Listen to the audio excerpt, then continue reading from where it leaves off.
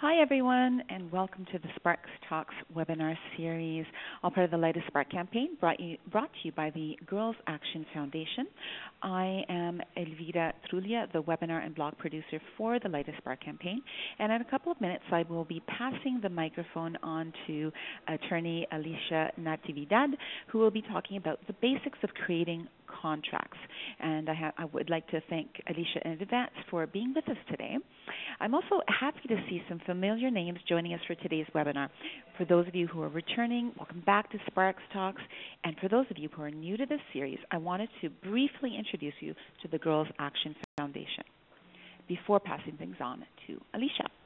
So very quickly, Girls Action Foundation is a national nonprofit that works to empower girls, and we're based in Montreal, where we run local girls programs, and we work with some 250 partners across the country who run their own girls programs. We also provide leadership training, organize networking events, and do many other things that connect girls and young women. And in terms of impact, nationally, we reach around 60,000 girls and young women. They're located in remote communities and marginalized and urban communities, as well as communities in the north. So, as I mentioned just a minute ago, this webinar series is presented as part of the Light a Spark campaign, and it's a campaign that showcases women role models across the country. And the role models, or what we call Sparks, are involved in the campaign in different ways, including as webinar presenters. And in fact, Alicia Natividad is one of our Sparks in the Light a Spark campaign. So just one more moment before I introduce Alicia, I'd like to go through what the agenda for today, as well as give you some insights into sort of the interactive features of the webinar. See on the right-hand side of your screen a number of panels or information displays, and these will be changing throughout the presentation. If you look to your right now, you should see a Q&A window, and here's where you can ask questions and interact with Alicia, myself, and other participants. So if you have a question or a comment during the presentation, please type it into the Q&A box, hit enter, and it will be recorded there. By default, the question will be visible to everyone, but if you do prefer to submit your question privately, click on the down arrow at the bottom of the Q&A box. Select my name, Elvira Trulia, instead of all participants. In that way, a question will come directly to me. After Alicia speaks, we'll be opening up the Q&A period, and we'll be answering your questions. And as the moderator, I'll be keeping track of everything that has been asked in the Q&A box and slowly direct them to Alicia during the Q&A period. I also want to let you know that today's session is being recorded, including the question period, and all of this will be posted online in the next few days. And I will be sending everyone a link to the recording. The last note I wanted to share with you is that you may see a video panel on your screen to the right-hand side, and if you do, and you select on Alicia, you should be able to see her image. If it doesn't work for you, don't worry. This is new technology, and sometimes it works and sometimes it doesn't. But be assured that Alicia is with us today, and in fact, I will be introducing her in just a moment. So Alicia is a lawyer specializing in business law, estate and succession planning, and real property, and she runs her own private practice in Ottawa. Despite her busy schedule, she's also an active supporter of women's groups. Alicia was one of the founders and past president of the Ottawa Women's Network. She worked with Ottawa Carleton Immigrant Services Organization to set up a women's co-op. Alicia also worked to establish the Multicultural Council of Professional Women as an incorporated association, and with Nelson House, a shelter for abused women and their children. She was its first legal counsel. Alicia also actively works with the Philippine community as legal counsel to various local organizations. She writes or speaks on numerous legal topics, provides pro bono legal services. She's received local recognition for her volunteer and leadership efforts in Ottawa. Nationally, she has received the Governor General's Golden Jubilee Medal, and in 2003, she received the title for Most Outstanding Filipino Canadian. So with all that, it's my pleasure to pass things over to Alicia. Welcome. Oh, and unfortunately, Alicia's line has drawn, so she's not on the call. Let's see if I can get her back up.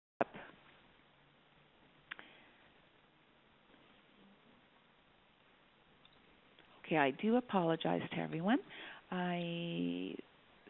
Alicia is here, but she is actually, her phone line seems to have gone down, so she's going to have to call back into the call.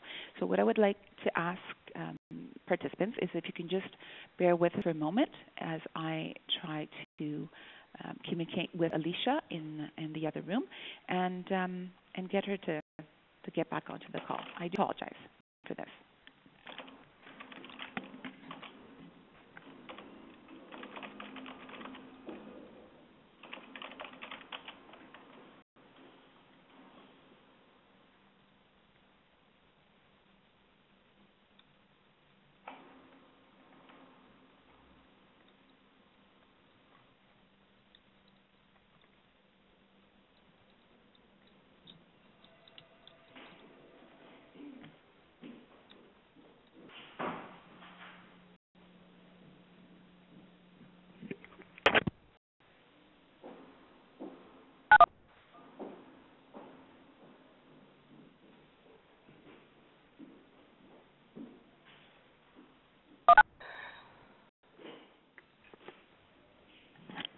Alicia.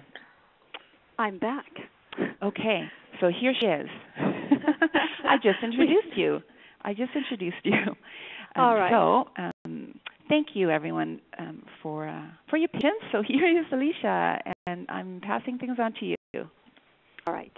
Well, thank you, Elvira, and thank you to Girl Action Foundation for this webinar series that it is presenting to everyone. It's, I think, very helpful. And Elvira has been most patient, so I thank her for all of the past events that has gone through, and hopefully there won't be any more technical difficulties. So there is a section of the webinar called polling, and if you would just click on that, it actually gives, there's certain questions, and it identifies for us who are the participants, where you're coming from, and so on. So if you would like to just take a few minutes to answer those questions, and then the results will be posted online. So you could see it says polling, and then there are 6 questions, if I'm correct. Just very simple questions. So if you would just take a few moments, and when you've done that, the results will be shown. So we know exactly where the participants are right now. This is a way for Alicia to know who's in the room, as she just mentioned, and also as you're asking the questions, it'll also help Alicia sort of address the questions based on your answers. But you can feel free to start your presentation, Alicia, and people have a few minutes to fill out the questions, and once that's done, I'm going to actually be posting the results directly on your screen, so everyone's going to get to see who's in the room. And if you'd like, you can comment on who's in the room as you go through your presentation. Okay. Oh, there's my picture. Let me just click down here. You want to just click on to your presentation. I was trying to do that. Let's see. Yeah. I'm going to start on the top tab that says contracts presentation.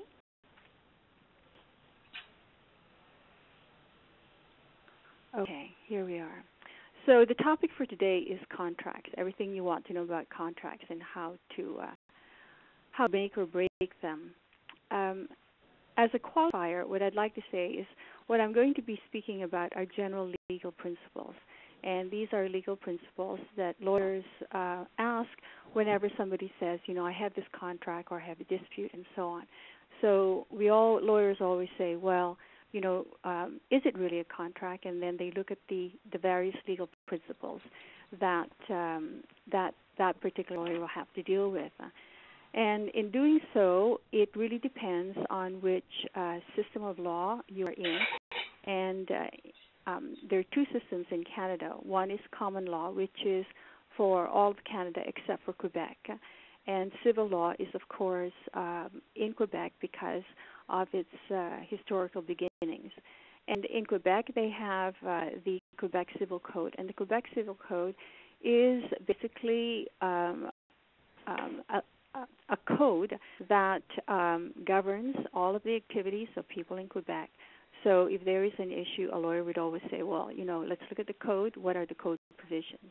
And in addition to the code, of course, each fact, if they are tried in court, would have its own set of principles arising from it, and that's how your body of law arises. And then for certain things that the province wants to legislate, then there is statute law, and those are things like, for example, that will help the people in that particular province, and generally there would be consumer laws, there would be employment laws, and so on. For the rest of Canada, we are under a common law system, and its historical beginnings are, of course, based in England and the common law. And the body of law that comprises contract law are really all those cases that have been adjudicated or gone to court and on which legal principles have come out of. And we talk about precedents because we have a system where, depending on the ranking of the courts, lawyers will say that, this is what is the law in Ontario based on this case. And usually the Court of Appeal of Ontario, as would the Court of Appeal of each of the provinces and territories, would be the final adjudicator. But if a matter goes to the Supreme Court of Canada, which governs and rules on all laws across Canada, including Quebec, then the Supreme Court of Canada would be the final arbiter or the final, that particular case that's been decided by the Supreme Court of Canada would apply in all of Canada. So the other thing I want to say is because a lot of things, lawyers always say, it depends, right? It depends on the facts. So it is true. It depends on each fact situation. So when you are listening to me and extracting the legal principles, don't try to just superimpose, for example, your case or your particular fact situation because, there are always every fact, every situation is different. So facts make whatever will arise from a particular situation. So that's why you hear lawyers saying, it all depends. It all depends on the facts is really the end of that particular sentence. So having said that, let's now move on. What is the contract? And that is actually the essential question that every lawyer asks. Is this a contract? Because, and then you look at, what are the ingredients constituting a contract? And I will go through that throughout this presentation. But essentially, a contract is an agreement between two or more people that give rise to obligations which are enforceable or recognized in law. And the Quebec Civil Code, and it's in Division 2, actually says the same thing in different words. It just says that a contract is an agreement of wills by which one or more persons obligate themselves to one or several other persons to perform a prestation, or it's to perform something. So you could see that there is similarity. And an essential component of that is there must be an offer, meaning that I have to make an offer to somebody to create an agreement or a contract. And I distinguished that, and I said, it's different from what we would say, lawyers in the common law provinces, an invitation to treat. So what's an example of an invitation to treat? The most common one is really going to a store, and you see all these products and wares that are displayed. So most people will say that when you pick it up, you've made a contract with that merchant, but that's not the case.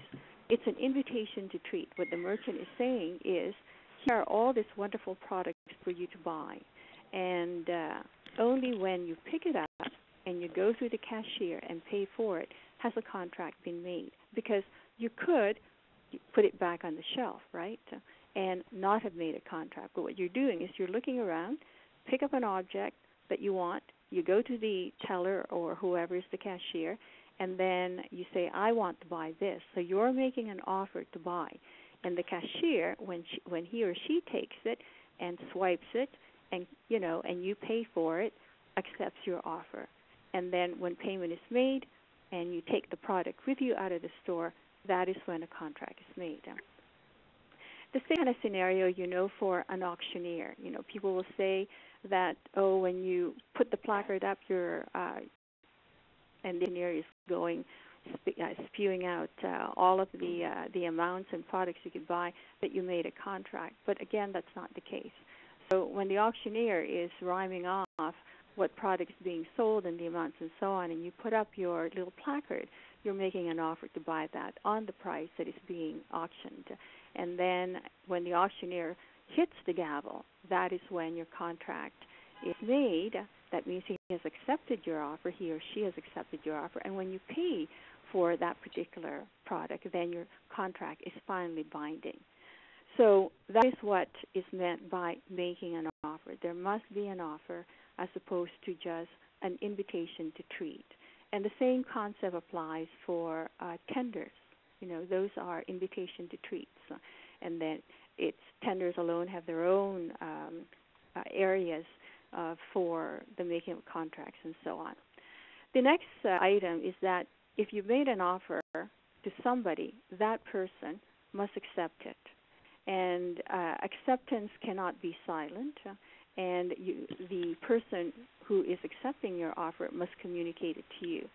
So there must be something that person must do expressly or impliedly, but generally, to be clear, an acceptance must be clear and unequivocal, meaning that there can't be any guessing that your offer was not accepted or that that person did not accept your offer, because it's very important.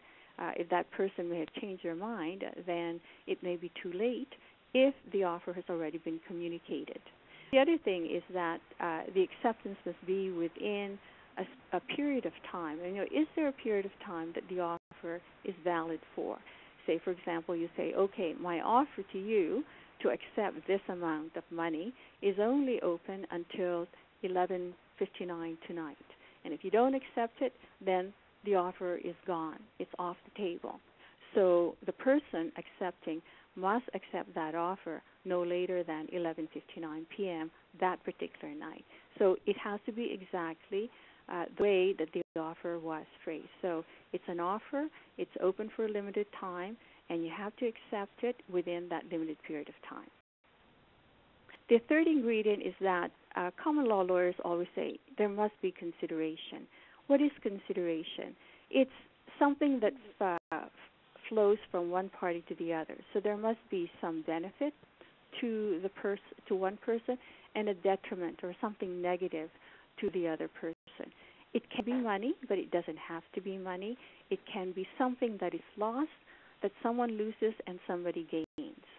And it must be in the context of that offer and acceptance. The Supreme Court of Canada has said that a seal is good consideration because historically documents, agreements were sealed. In the old days, you would see the sealing parties, and there are seals that are keys or signets or whatever, particular houses and so on. So the Supreme Court of Canada has recognized that, yes, there may not be this detriment and benefit flowing, but if it's sealed, then it must, the parties must have intended for this contract to be valid without the detriment or benefit flowing, without cash being given or whatever. So it's I always say it's still good law, and when there's a question as to whether there is that consideration, I always make sure that there's a seal. And what do I use for a seal? Really, the Dye and Durham and legal stationers used to make those seals, but now I just use a red dot or whatever. I like red, and red is generally seen to be the colors for seal. So this item is there must be certainty and finality, and certainty so that both the parties or all of the parties know exactly what is being offered, what is being accepted, and what obligations and what are the terms, right? So certainty, if it's in written form, if you have a written contract, the words must be clear. It must be, as we say, clear and unequivocal. And if you take the ordinary meaning of it, if one were to read it, or if a reasonable person on the street were to ask, then that particular person must say, "Oh, it's clear to me that this is what you've said," and there must be finality. So, for example, contracts that have conditions attached to them, like say, for example, agreements for the sale of land, sometimes would have conditions that say that the contract is conditional on the buyer doing a home inspection, on the buyer getting financing, on the buyer doing a checkup on the well or the septic system. Those are all conditions, and they're all conditions for the benefit of the buyer. So it renders the agreement uncertain, because until the buyer removes the condition, then the agreement is not final and binding. So another example would be in an employment contract context, where the employer will say that you have to be terminated from your previous employment before we can hire you. That's definitely a condition that must be done. And then, of course, there are, in law, there are two kinds of conditions that we talk about. There are conditions precedent, similar to the buyer-seller of land that I talked about, or conditions that are really out of your control. For example, a good example is if a third party, like a community, the government, were to give you funding for this particular project, and if that funding is not given, then of course that is something out of your control, and that is a condition that will render your contract terminated.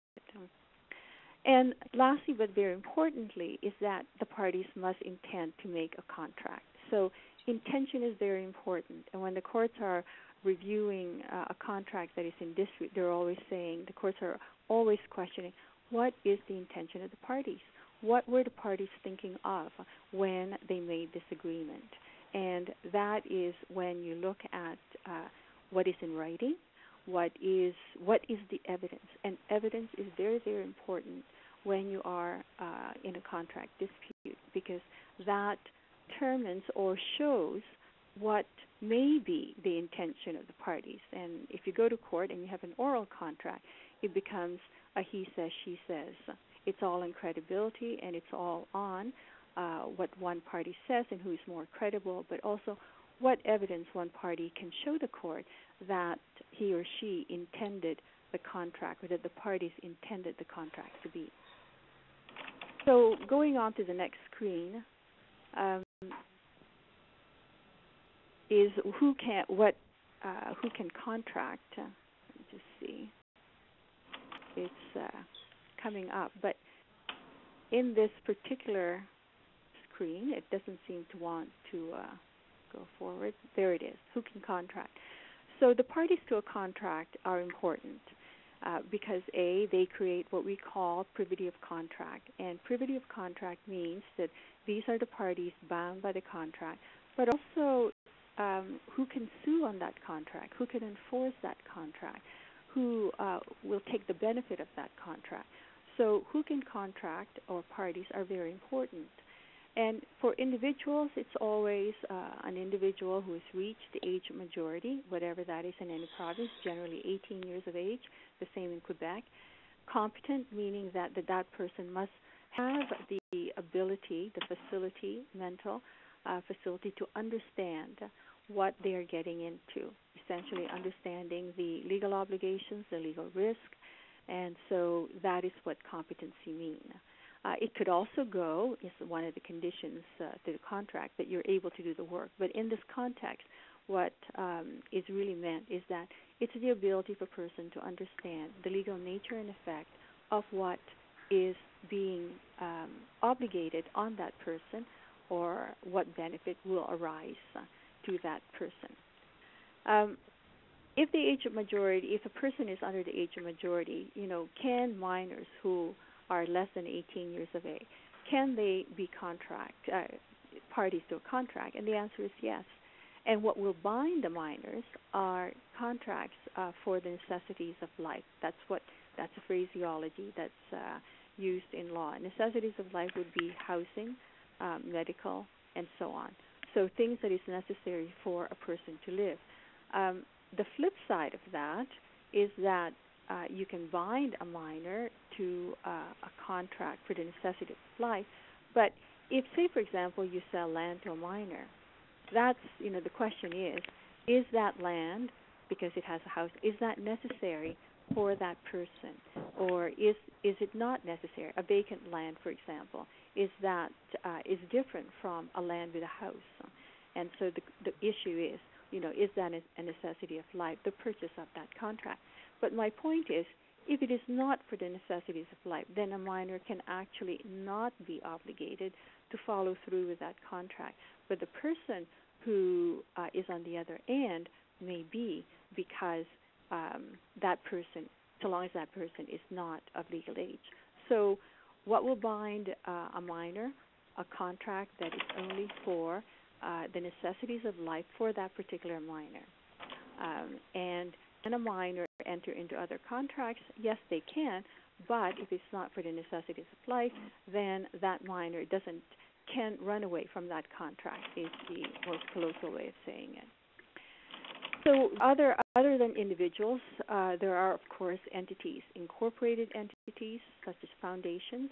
Those are recognized in law. They're incorporated, cooperatives, anything that the law recognizes.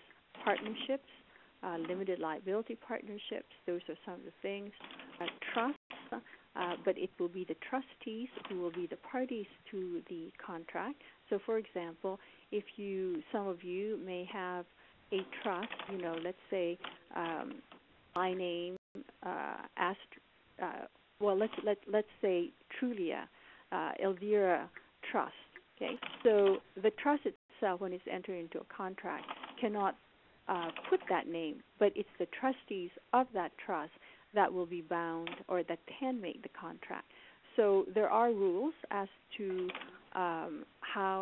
who may contract on behalf of that entity. The same goes for partnerships. There are a lot of law firms, accounting firms that may still be on a partnership. So who can contract would be all of the partners of that partnership. In a limited liability partnership, they're able to say one. So you have to be vigilant about that. The other thing I want to say is that, and this will be on later, but I may as well say it now, it's very important to put the correct name, particularly for entities. There is case law in Ontario that says that this particular numbered company, it ended with an INC, Inc. Well, a contract was made, but someone was not careful and put LTD. And if you search for that company, it won't show up because it has an INC ending. So that particular case said, well, there was no contract because whoever that corporate entity is did not exist, and that is true. So be very careful. I always check. There are ways of checking the names of entities, particularly corporations. You do business name search across the province, and I think that the same thing holds true in Quebec.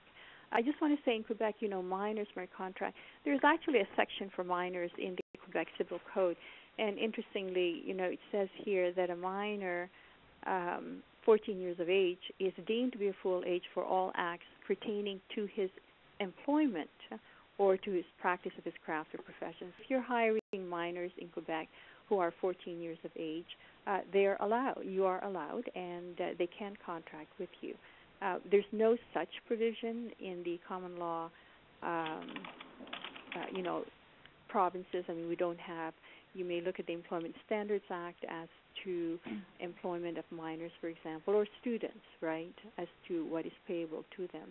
And there is a body of law that determines, can a person under the age, or at what age can a minor appreciate the full legal effects. And you have to look at a number of cases to see which one flows or applies in the case. So the next item is what are types of contracts, and I put this on because in the Quebec Civil Code, it actually lists, the types of contracts. They're pretty much the same in the common law provinces. It's just terminology is different. So I'll go through this and match what are the types of contracts that you may see in common law provinces. So in the Quebec Civil Code, and what's nice about the Civil Code is that, they do provide definitions. Contracts of adhesion, and it speaks for itself, it's really non-negotiable contracts. So those are contracts that's drawn up by one party, and you either accept or reject it. And a common example of that would be car rental agreements, all those, or lease rental agreements for cars or whatever. Most of the contract terms are non-negotiable. If you are going to change any of those, I always tell my clients, don't rely on the person that sold you this product and say, oh, don't worry about it. We'll change that. We'll put it down here, because it never happens. In the end, when it's litigated, it's always what is on that contract. And usually, because it's so non-negotiable, courts will lean towards the person who's disputing it rather than the person who's made this non-negotiable contract to determine, the issue. So there is that preferential treatment to the other side because it's non-negotiable. Generally, most contracts are by mutual agreement, meaning that, both parties talk about it, negotiate it to arrive at what are the final terms. Bilateral contracts, that is when both parties will perform certain things, as opposed to what is called a unilateral contract. And an example of a unilateral contract where only one party will perform is an award. Say, for example, you have a reward. I'm going to pay you X number of dollars if you get me this, or if you bring so-and-so to justice. So only the person who performs it and does it within the terms of that particular award or reward is the person that has performed. And then the contract ends when payment is made based on what was offered. And you have contracts that say onerous, just to meaning that there are responsibilities attached to the contract as opposed to gratuitous. And the question always is, was it gratuitous? Did you intend for this person to have this object or to do for you to do this thing without payment? And that's what gratuitous means. Commutative, it just means that there is a mutual giving and receiving, such as in the contract for sale of land that I spoke about. The person pays and gets the land that includes the building. So moving on to what are the types of contracts that are there. The next object. So there one object, one of the slides that it didn't come up, but it's basically how can a contract be made? And generally, contracts are made either orally or in writing. And I would say that most contracts are made orally unless it is required, such as in land, for example. Land in the common law provinces must be in writing under the statute of frauds, although there is a case in Ontario where it was part performance and part in writing. So the question now is, does that mean that you can have a contract that is partly in writing and partly not by performance? But I think in general, even in Quebec, that is the case. I have a little bit of difficulty with my presentation. I'm going to help you with that, Alicia. I'm going to take it back. I think we were here. So I'm just so we're still going back to the other kinds of contracts. I mentioned there's commutative mutual giving, and the flip side to that is aleatory, and that's like an insurance contract, meaning that there's performance only upon the happening of an event. So your insurance company will pay you if, say, you experience a disaster, if you, one of the things, there was a flood in your basement or whatever, those coverages that you have had occurred. So that's a mouthful, the aleatory. We don't. I think most people will understand its performance upon the happening of an event. And then their contracts were, you have contracts of instantaneous performance or successive performance, and I think that speaks for itself. So instantaneous performance means, you have to perform in order for you to fill your part of the bargain. Or there could be successive performance. For example, the phasing. In construction contracts, for example, payments are made in stages of construction. So as the windows and doors are put up, stage one, get paid, that's part of a contract. When the house is fully built, then all of the entire contract has been done. And then, as I said, consumer contracts are, there is a body of law applying to that, but at the same time, statutorily, to protect the persons in each of the provinces. A lot of provinces have their own consumer contracts. The same holds true for employment standards. They have employment standards that apply to employment of the individuals in that particular jurisdiction. And then across Canada, there are activities that are under the Labor Code, and because they run across the province, and so they affect more than just one particular province. And as you know, Canada is a federation, so each province and territory has its own set of laws. But there are activities such as trucking, busing, railroad, and so on that go across Canada, and so there is the Labor Code is what will determine what are the rules applicable to that. So going through all that, then what are the essential components of a contract? We talked about parties. Who are they? They must have capacity. They must be competent. They must be named correctly. We talked about the consideration. That must be some right or benefit or interest or profit that will flow to one party to the detriment of the other. A seal is still good consideration. So now I talked about intention and so on. So the issue then is, what is the purpose of this contract?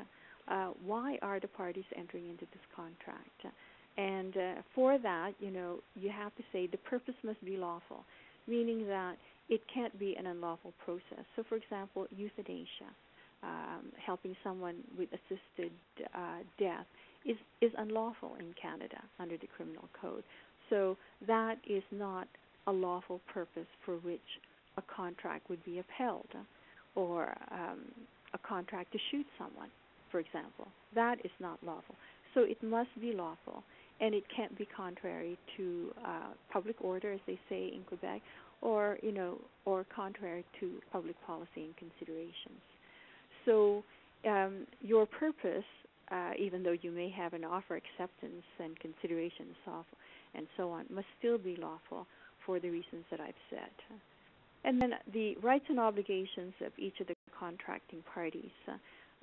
These are what flows to each of the parties. These are what lawyers say, these are the terms of the contract. And terms of the contract, if they are in writing, are express terms. And if they're not in writing and somebody says, but it's implied in that. So if I say, I will make you a dress, well, it's implied in that because I said I will make the dress, that it will be me who will sew the dress. So that is an implied presumption that the other party is making. And again, the test is for implied things, what is the reasonable person to think about that? I know that there are some discussions, it's an implied contract or implied contracts. I think all I could say to that is it falls under what I've just said. Either contracts are expressly written, expressly stated, and it's very difficult for oral contracts because, as I said, it becomes a determination of what evidence can one party show to the court that, in actual fact, that is what you have agreed to, that you say is express, that nobody can dispute. Oral contracts, my advice to people who are doing contracts orally is put it down into writing, and whether or not it's a chain of email, a chain of something, um, some documentation, because then, as I said, the courts will have to look at the behavior of the parties. What did you do because you thought that you had this oral contract for employment, for example? Did you come to the office? Did you do this work? Was it your understanding that you're going to be paid? If so, then how much, and so on.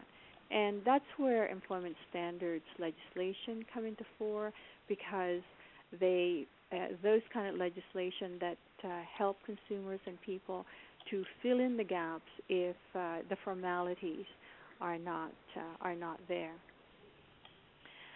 The term of the contract is important. So how long does a person have to perform this contract?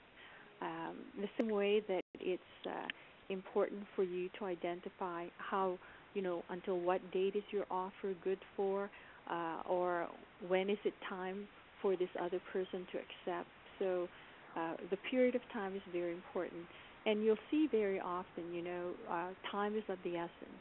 What that means is that the time specified in your contract must be respected. So if you say that we have to close this deal today, you can't just close it tomorrow and say, oh, I thought it was tomorrow. If you can point to something that says that it has to be done by today. So that is where that term, time is of the essence, is very important. The governing law is important as well, and that's why I highlighted for you the two different systems. But also if you are, say, doing a consulting contract outside of Canada, and if that's the case, I always say you have to determine in writing what laws will apply. For example, if I'm going to do some consulting work in New York and the other party is in New York, then I want it to be here in Ontario, particularly in Ottawa, where I am, because it's much more beneficial to me. I'm doing the work here, and so I want my laws to apply. The same thing, even just going from province to province. If one party will say, you're doing a contract in Quebec, and the other party says, the Quebec laws will apply. Well, you'll say, well, are those laws the same as mine? Those are issues that you want to look at. Will I be better off if I do the contract there? What is the disadvantage to me? What are the advantages to me? And language in Quebec is very important in a contract. So if parties want the contract in English, you have to have an express provision to say that, in fact, the parties want to contract in English, and put it also in French. So generally, if a contract is valid in one province, then the validity of it may also depend on the other province, but generally, if validly made and accepted as being valid in the other provinces, then it's valid. But don't ever forget about this provision for any contract that you make with somebody in Quebec. Some of the things that should also be thought about in making your contract is, can a contract be assigned by any parties? It's a negotiable item because, for example, contracts for service or performance, personal services, generally may not be conducive to an assignment. So, for example, my client will want me to do the work, and I will have to ask my client permission if I'm going to ask another lawyer in another jurisdiction to do the work. And if I assign, and so is that an assignment with consent? Did my client assign? And the same thing for contracts. And there, you don't necessarily have to assign all of the terms of the contract. You can assign part of the contract. But the point is, if there is thought, if there is an intention that part of that contract would be performed by somebody else, that means it's a subcontract. It could be a subcontract. I'm just saying that then that must be addressed in the negotiations with the parties. So as I say in the second bullet, what are the rights of the parties if a contract is assigned? So for example, if I subcontract work to somebody, what are the rights? Who pays, for example, that subcontractor? Do I pay, or does the initial person make the payment directly, and how will that affect the entire payment to be made under that contract? So these are all questions that arise. Some of it is process, but process make up the terms of the contract. So be very clear on the process. The same thing for amendments. Amendments generally can only be done with the mutual consent of both parties. And if one, say for example, we make a contract and you say, I want to change this particular provision. Instead of paying you monthly, and I want to pay you quarterly because it's a lot easier and so on. Well, you have to think, what is the benefit to me of doing this and so on. But you don't have to agree, because the initial contract was made for certain things, and so if that is not the way it's going to be and you don't want to change it, then you don't have to change it. If you're going to agree to it, then if you have, I always say put it in writing, and definitely for written contracts, especially for land or for things that are mandated to be in writing, it has to be in writing. So when a contract is being changed, then I always say, I look at the contract, if there is a contract, and I say, well, what does the contract say about that? As I say, it has to be mutual. So we talked about assignment, amendment, and now we're coming into, and I put this on because you see it in a lot of contracts, and people don't know how to spell it, and they don't know what it is. So all it means is that, and again, these are negotiable items. Who does the contract bind if, say, for example, you die, or you become bankrupt, or if it's a company, you amalgamate with another company, or your company is dissolved? So inurement just means, will the contract bind, if you're an individual, your heirs, that means people that are allowed to benefit from your estate if you die, your personal representatives, for example, the attorneys, these are attorneys under powers of attorneys, for example. Successors and assigns apply to other entities other than individuals, such as corporations. And if so, what are the effects of it? So the Quebec Civil Code has this particular provision on the rights and obligations passing to heirs, if so agreed. Same thing that I said. You can determine whether or not it would. So contracts for performance, for example, are very difficult to bind your heirs for performance. But certainly if there is payment, then it will bind your it will be a benefit to your heirs, and your heirs can then ask the other contracting party who is to pay the benefit of that payment. And the same thing, a lot of people say, I'm buying this piece of land, what if I die? Well, your heirs benefit to it, and there's an express provision that it will flow. If the contract is, states so it's in writing, then your estate can still sue for, if you're selling land, for the sale price, but you have to go through the contract. That means that you have to follow through and perform the contract. So it has a dual benefit and disadvantage in the sense that the contract must be performed by the successive parties. I'm just going to interrupt you for a second, Alicia, just to thank participants for staying on the call, and also to note, to ask participants if you'd be willing to stay for 5 extra minutes at the end, because we started a little bit late and then we had some tech issues. So we will be ending the webinar at 1:05 instead of at 1 p.m. But in the meantime, Alicia, I'm going to pass it back to you and ask if you can spend maybe the last 2 more minutes to wrap things up, because questions are starting to come in, and I want to make sure that people have a chance to have their questions addressed. Thank you. Okay. So that's fine. I see the time is running.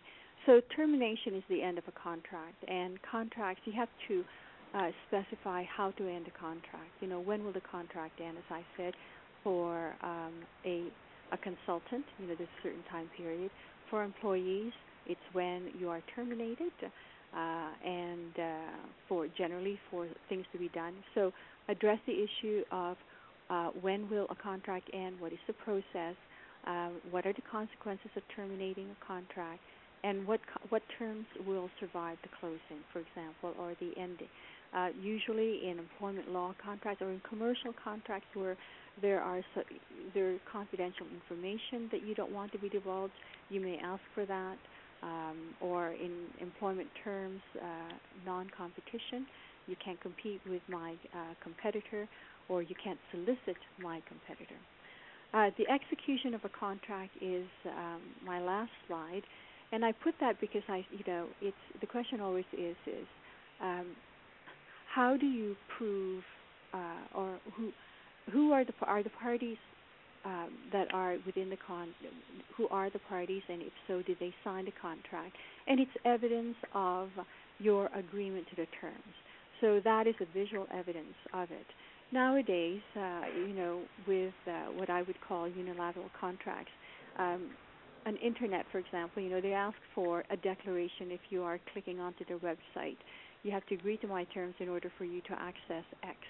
Well, that Xing is no longer what we normally thought of as signing a contract. By the same token, we used to seal documents, and that practice is long gone, and the signing part became important, and now we're willing to allow the clicking of it. And you could also sign in counterparts. You see that often in contracts. What that means is that either party can sign it, and the two documents or whatever how many parties have signed will constitute one contract. So those are ways of doing it. And then now with emails, you see the signature, and that is, again, a printed type of signature that is not in the normal course. But the issue to be addressed is was the agreement evidence in writing? Is it required to be evidence in writing, and how was it done, and so on. There are numerous resources online, but I told Elvira that really I dissuade you from copying precedents that you find online, because sometimes they may not apply. And I find when I'm reviewing contracts, commercial contracts in particular, they look to the U.S., and then they'll copy this particular contract, and it's got U.S. terminology, but U.S. laws, because they're thinking, whoever drafted it is thinking U.S. laws. And so I urge you, please don't do that, and, spend money. Even if you draft something, have your lawyer review it, have a lawyer review it, or spend the money to have it done, just so that it's it would be at least a good starter in determining whether or not you have a valid contract. And the ones that I like, of course, these are all, the Quebec Civil Code is online. It's easy for you to look at it. It's in French and English. And these are all textbooks, and you could go online to CANLII, CANLII, and those are a bodied case law that not all the cases are there, but there are some.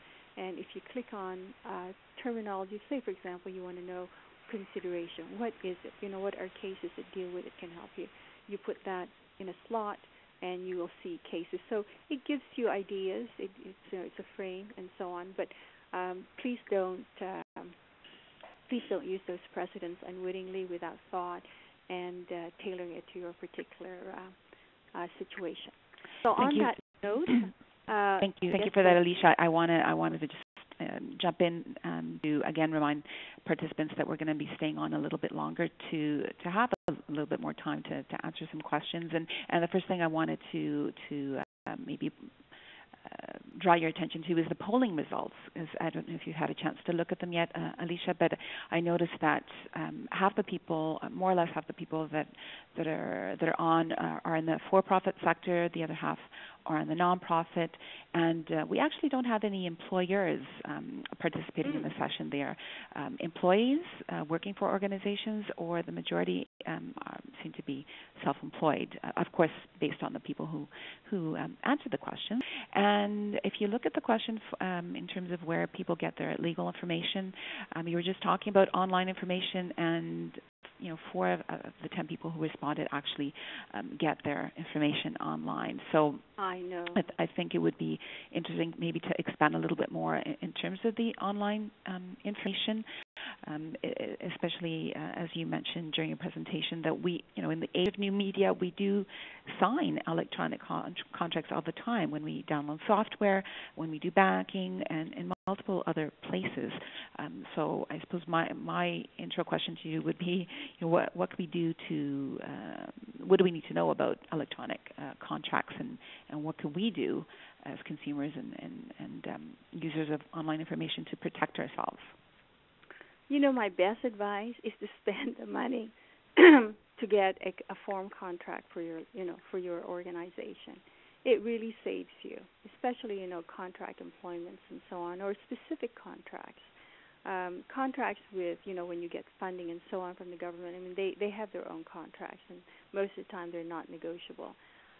But certainly, for small organizations, and I really dissuade on them. I tell you, or if you're going to do it, do it in writing using very simple languages and addressing the issues that I've dealt with.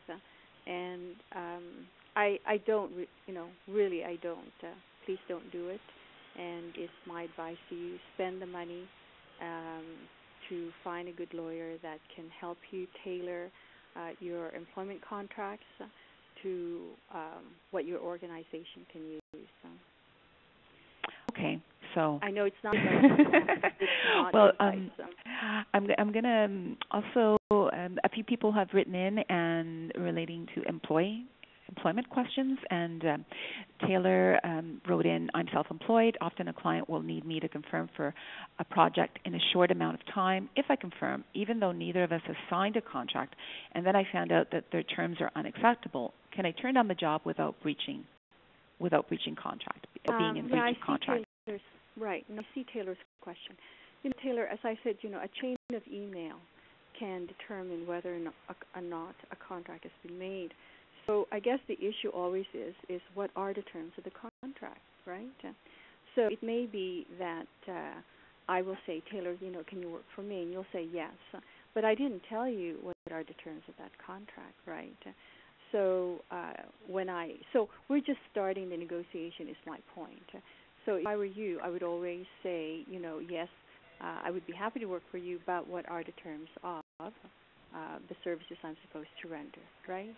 So without answering your question, because I really don't know all of the fact situation, I haven't seen what details there are there.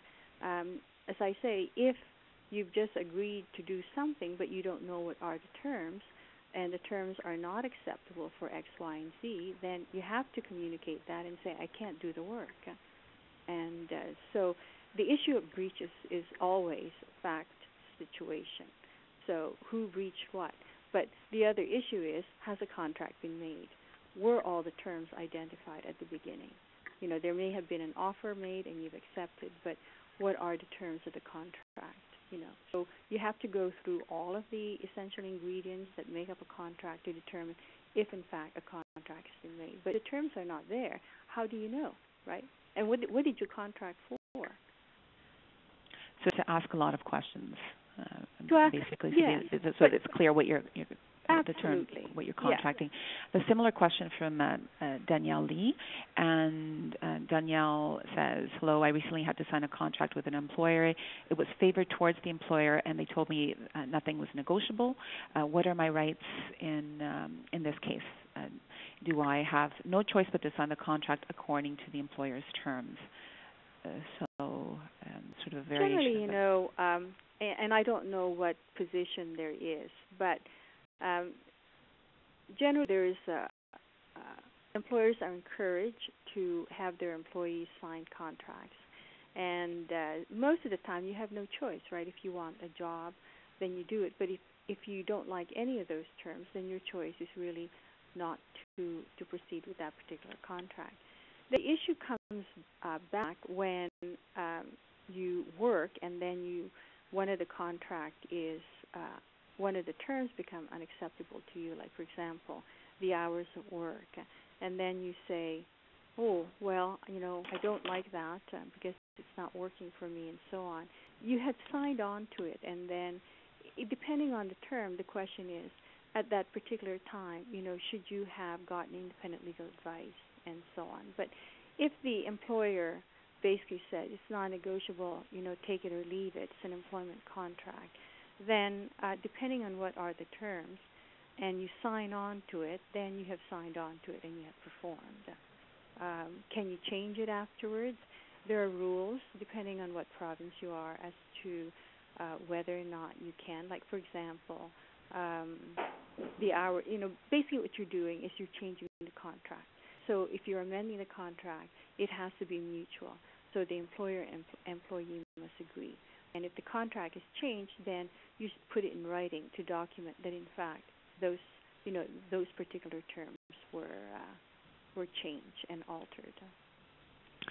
Of course, the ideal situation would be to be able to negotiate and to be able to have terms that are favorable for both the employer and the employee. And maybe the issue comes up when something changes, when those terms are no longer acceptable. What's the recourse, let's say, for an employee if they've signed on to something but they find that it's unacceptable?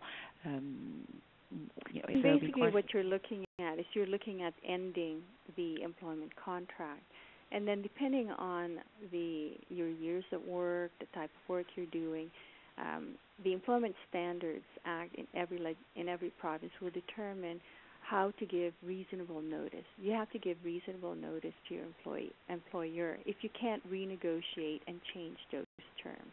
So essentially, you either change the terms and negotiate that with your employer, and the employer must agree, or if you can't live with it and you want to end the contract, you have to give notice of ending your employment contract with your employer.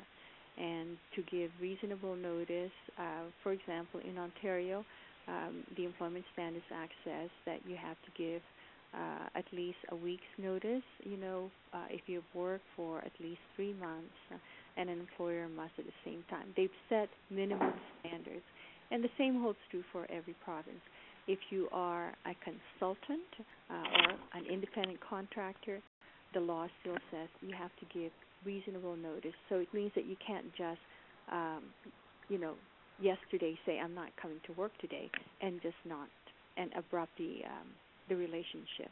You have to give notice. So, and the notice is determined either by your contract, if there is one in writing, or by the minimum standards set by the employment standards for each province.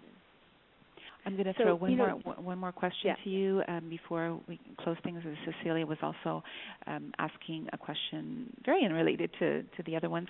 Could you explain again when a minor can get into a contract? I think you mentioned necessities of life. Can you give some examples? That piqued curiosity.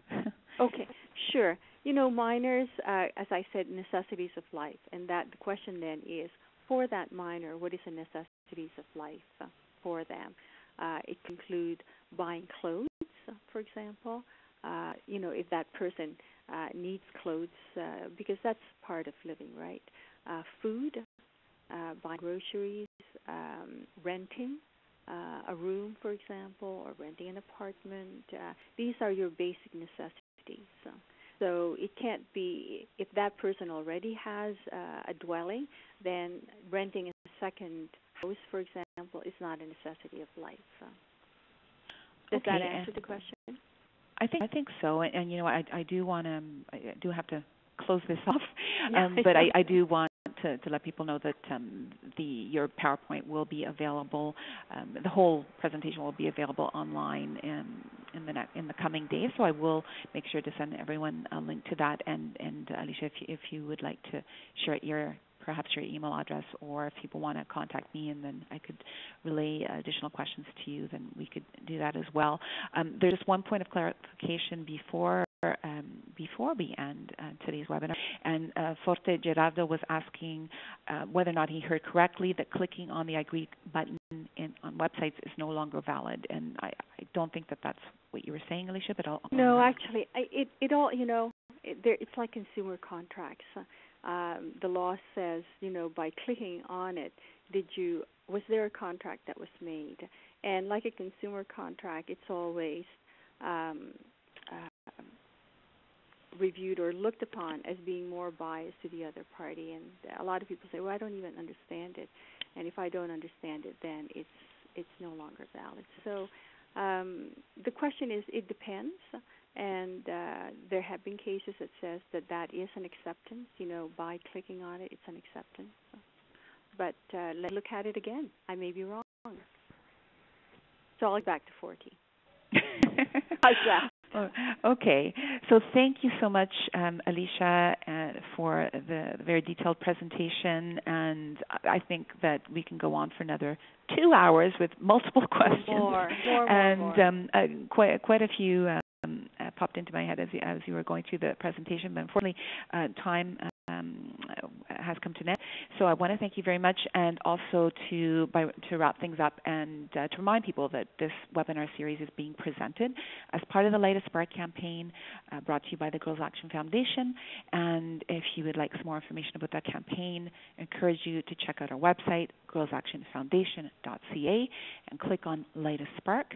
And there you will find quite a bit more information about the campaign, as well as some information about upcoming upcoming webinars. And actually the next one is mid-December, December 15th, on a very different subject. Chief Kim Baird will be talking about self-government lessons in building sustainable community. So I thank you very much to everyone on today's participating in today's webinar, and a special thanks to you, Alicia, and have a great day. Thank you, Elvira.